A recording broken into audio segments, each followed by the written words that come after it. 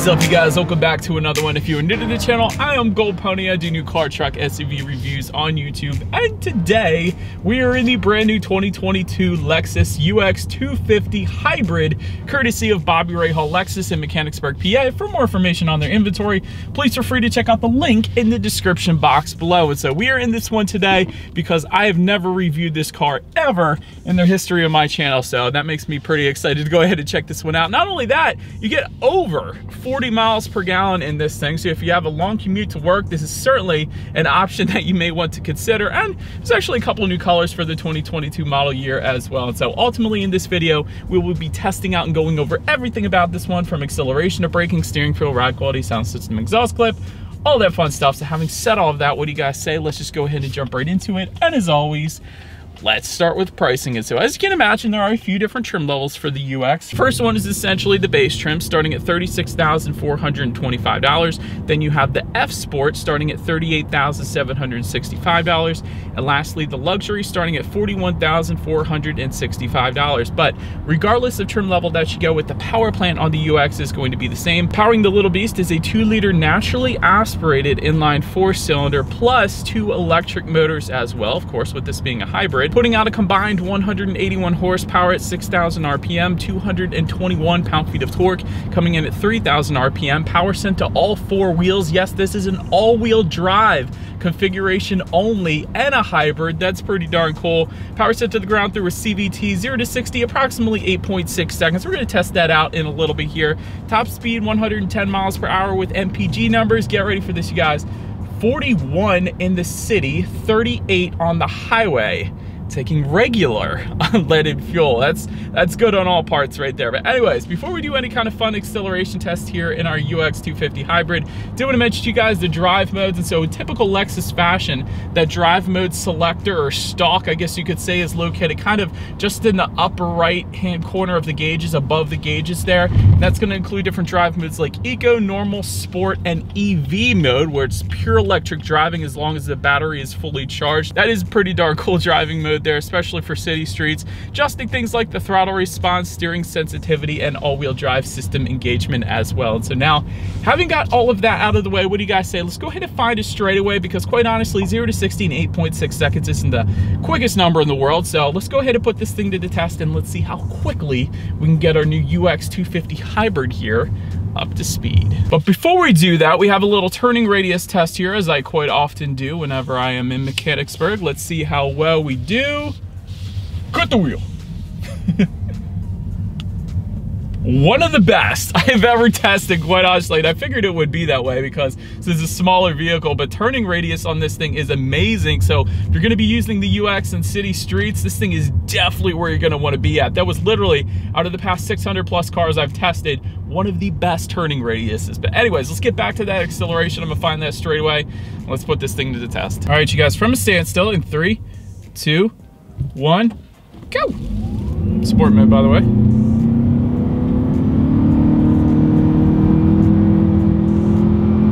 You know what? It's not that bad. You shouldn't have any issues emerging onto the highway. It didn't feel like it did 60 in 8.6. It felt a little quicker than that, so you shouldn't have any issues there. Definitely not the quickest thing in the world, having said that, but still plenty of acceleration emerging onto the highway. But anyways, to go along with that acceleration, as always, braking is equally important. And so up front, you will find 12-inch ventilated front discs. In the back, 11.1-inch solid rear disc. As far as that 60-0 stopping distance goes, it comes in an extremely impressive 117 feet. And by the way, braking feel is brilliant in this thing. You typically don't find that in hybrids. You definitely don't find that in electric vehicles for the most part. So I was kind of hesitant. I was kind of curious how the braking feel was going to feel, and the number kind of speaks for itself. 117 feet is great. Typically with SUVs and even sedans, you get upper 120s, you can. SUVs typically 130s, but 170 feet, that's really, really good. Braking feel is excellent. It's definitely on the firmer side of things, instantly bringing you to a stop. But anyways, then touching on suspension and handling. Up front, you're gonna get an independent McPherson strut front suspension. In the back, same exact thing, independent McPherson strut suspension. Gas pressurized shock absorbers. As far as ride quality goes, it's actually soaking up the road imperfections quite nicely. But I will say, so far at least, Mechanicsburg's roads are pretty darn good. But I will say ride quality is plenty fine as expected. We're in a Lexus. It doesn't even have an adaptive suspension or anything fancy, but ride quality is still plenty fine. As far as steering feel goes, it is a noticeable difference depending upon which drive mode that you put it in. I just put it back in sport driving mode. It is a much heavier feel to the steering, and then if I were to turn this back to eco mode, instantly loosens up. Still not that bad though, quite honestly. I expected a little bit looser feel than that, but either way, steering feels pretty nice. As far as cabin noise goes, what I did notice, you guys aren't gonna hear it because I'm now coming up on a stop sign right now, but at higher speeds, maybe 50 plus miles per hour, there is a little bit of wind noise. I think it's coming from the moonroof here. So it's not bad. It's definitely not something that would bother me. And maybe it's because the rest of the vehicle is so dang quiet, you do hear a little bit of wind noise. That's all I'm saying there. And touching on visibility, this is definitely a smaller vehicle, so you're absolutely not going to have any issues with rear visibility there whatsoever. Also wanted to mention though, there is a head-up display available that goes for $500. So if you wanted that, you can get it. We don't have it today, but it is available. Rain sensing windshield wipers then are going to be part of a premium package that goes for $975. Kind of assisting with visibility there as well. Essentially what that is whenever the UX detects any kind of mist or rainfall, it's going to automatically turn on those windshield wipers for you. It's kind of like automatic headlights. Just one less thing you got to worry about there. But that pretty much rounds out the performance segment of this review, guys. Let's now go ahead and take a look at the exterior of our brand new 2022 Lexus UX 250 Hybrid. All right, so here she is, you guys, the new 2022 Lexus UX 250 Hybrid, finished in one of the new colors for 2022, being Cloudburst Gray. If you were curious what that color looked like, you are looking at it right now. The other new color for 2022 is going to be Grecian Water, which is going to be a blue hue. In case you were curious, you can always check that out on the website if you wanted to. But let's go ahead and start up front on the UX here. Lexus spindle front grille, of course, coming standard. And then take a look in the middle of it, though. There is a blue Lexus logo to signify, of course, that that is a hybrid. That is what Toyota and Lexus does after all. So I think that's pretty cool. Front air curtains to the side, helping direct air around the wheel and tire combination, of course. Taking a look at the headlights, they are bi-LED headlights. They come with LED daytime running lights. They come with the automatic feature, and they actually also come with automatic high beams. I love that. That's something you don't always get, even on luxury vehicles. So essentially, if you got your high beams on, it senses the vehicle coming in the opposite direction. It's going to automatically dim that back to low beams. Then when that vehicle is gone, it's automatically going to bump it back up to high beams for you. So one less thing you got to worry about there. But did want to mention, there are premium triple beam headlights available for right around $1,600 if you wanted to go that route. It's just a little added illumination at night. We don't have them today, but still, LED headlights are absolutely amazing. But it pretty much rounds out the front end of this one. Let's now go ahead and make our way to the side of the UX. All right, so now since we are around to the side, very nice looking side silhouette, I gotta say, now that I'm around here. Aluminum roof rails do come standard. Chrome window surrounds also coming standard. Power adjustable body colored side mirrors. They will be heated, coming standard with LED integrated turn signals as well. Just about everything you could possibly want on those side mirrors. You do have some hybrid badging found on the rear doors there towards the bottom. I think you guys can see that there. F-Sport badging, at least if you were to go with the F-Sport trim level, of course. Taking a look down at the wheel setup, 18-inch split 5-spoke alloys, essentially coming standard across the board for all trim levels. However, if you were to go with the F-Sport trim, they will be a unique design. Otherwise, those other two trim levels are going to look the same, which essentially is what you guys are looking at right now, of course. But pretty much rounds out the side silhouette here. Again, very nice looking side profile, but let's now go ahead and make our way to the back of this one. All right, so now as I am climbing out behind the pine trees, body colored shark fin antenna all the way to the top, rear spoiler with an integrated brake light just below that, rear window wiper, of course, LED taillights coming standard across the board. You gotta love that. Once again, the blue Lexus logo, and just below it all, you will find a single exhaust outlet kind of tucked away down there. But having said that, I'm gonna give this a shot. I typically do an exhaust clip at this point. I think it's going to maybe start up for me, but I don't think I'm gonna be able to rev it. That's typically how Lexus and Toyota does their hybrids, but we're gonna give it a shot. As always, here is that exhaust clip.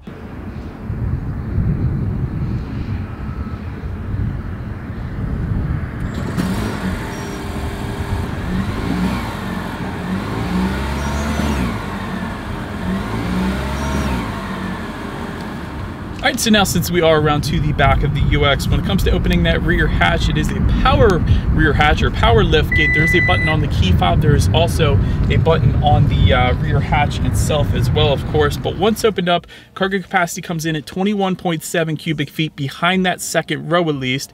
If that was not enough space, there is a 60-40 split, meaning those rear seats do fold down for quite a bit of extra space then if you needed it. Also wanted to mention in the cargo area, you will find a first aid kit in typical Lexus fashion. They always do that. I always find that pretty cool. Cargo lighting, and not just that, LED cargo lighting coming standard. You don't always get that. Typically you find halogens in the cargo area of just about all other vehicles out there. Plenty of grocery bag hooks back there. I thought that was pretty cool. And if you were to lift up underneath of that cargo floor, you're actually going to find some in-floor storage. I believe 2 levels of in-floor storage. So that was definitely quite nice as well. There's the first level, which is a flat level. And then if you lift up underneath of that, there's like a compartmentalized level, which is pretty cool. But anyways, pretty much rounds out the cargo area. Let's now go ahead and take a look at the rear legroom here. So rear legroom is going to come in at 33.1 inches. So for reference, I'm an even 6 feet tall. This is how much space I had in those rear seats. Rear ventilation does come standard. There is a rear center armrest with cup holders as well. And if you were to look just below that rear ventilation, you're actually going to find 2 phone charging ports back there then as well. And then making our way to the front seats, 8-way power adjustable front seats do come standard, meaning both driver and passenger seats are power adjustable. It's pretty nice. 2-way power lumbar, however, just for the driver. New Lex upholstery coming standard. Heated and ventilated front seats coming with the premium package that goes for $1,515. And that of course comes with more than just the heated and ventilated seats, of course. My favorite seats still to this date of any other manufacturer are going to be the F Sport seats. Of course, they're just going to come with the F Sport trim level. We don't have that F Sport trim level. Having said that, these seats are plenty comfortable. This just F Sport seats are the most comfortable seats in existence. That is all I'm saying there. So definitely no issues with the seat comfort though. But then taking a look at the steering wheel, it is tilt and telescoping. It is leather wrapped and heated for an additional $150 if you wanted to go that route. But we do have that package today, and I've been loving the heated steering wheel because it is kind of chilly out today, so definitely quite nice. Then making our way to the startup, let me first start by showing you guys the key here. You do have your Lexus logo, and it is highlighted in blue on one side. Then when you flip it over, lock, unlock, and of course that button to pop the rear hatch, but it is essentially all keyless entry with a push button start. So all I'm going to do here is simply put my foot on the brake and press that bright blue engine start button located just to the left of the climate control buttons. And so then once started up, when it comes to the gauges, F Sport is going to get its own gauge cluster. It's going to be inspired by the LFA Supercar, of course, but for the other gauge clusters, it's going to be currently what we are looking at right now, which is pretty darn nice as well. It gives you essentially everything you could possibly need to know. It gives you how many miles you'll have left until you hit empty, which is 444 miles right now. It gives you a digital speedometer readout. It gives you what gear you're in. It gives you battery life charging at any given time, so you know when you can actually drive in EV mode on the city streets. That's pretty cool. And of course, everything else, outside temperature, I could go on, but you can adjust what is on the digital portion of those gauges by using the steering wheel mounted controls found on the left side of the steering wheel. But now let's go ahead and make our way to overall interior quality. There's a power moonroof that goes for $1,100 if you wanted that. HomeLink controls with an auto dimming rear view mirror, we have that as well. That goes for $325. Wireless phone charger, we have that as well. That goes for $75. So couple options here, I guess you could say, but dual zone climate control does come standard. But one of my favorite parts about the interior quality is this washi material found just below the infotainment screen. It continues on just above the passenger side glove box, but that is the coolest material, and it's specific kind of to the Japan heritage of this car. This is 100% JDM, or Japanese domestic market, including the door handles, which imitate a samurai sword. So I love that about Japan. You know, if you got a rich heritage, if you got a rich culture, embrace it. And that's certainly what Lexus does here, and I absolutely personally love it. But anyways, so now making our way to the tech here, 7-inch display screen coming standard for all trim levels, and that is not a touchscreen. However, there is an optional 10.3-inch color touchscreen display with navigation that is available for an additional $2,200 if you wanted that. However, you don't really need it unless you just want the bigger screen, because either way you get Bluetooth and audio streaming,